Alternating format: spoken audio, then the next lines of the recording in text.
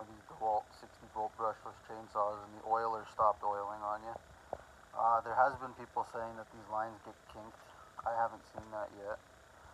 But here's the pump, and if this damn thing will focus, you can see that bottom groove kind of has a ramp to it.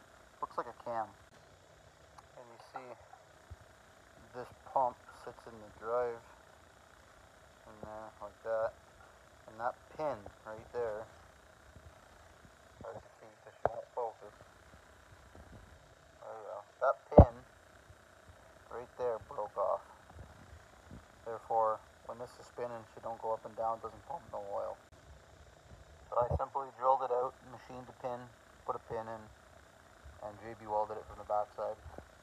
Now she should work.